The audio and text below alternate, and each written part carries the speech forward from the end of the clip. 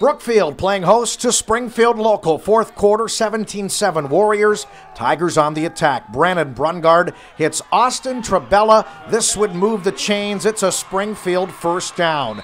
Later in the drive, Brungard back to work in the air. He connects with Shane Einen. It is yet another Springfield first down, and the Tigers would continue to work the aerial attack. Brungard hits Evan Olin. It's yet another completion, but it's not enough. Brookfield gets the victory, 23-14 the final.